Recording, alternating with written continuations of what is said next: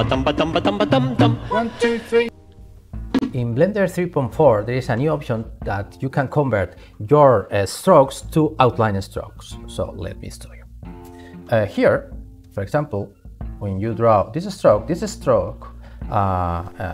was made by this vertex.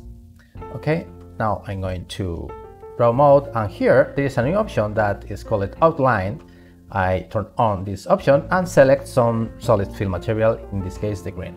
So now when I draw this and release the pen, let's apply this solid fill material and convert this stroke to outline strokes. Now you see all the perimeters with the vertices. Okay, for example, now I can start to sculpt if I want this part.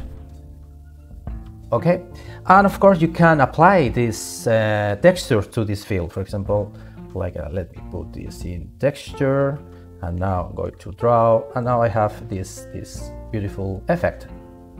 Okay, with this technique, the great and only Sophie Jantac made this beautiful artwork.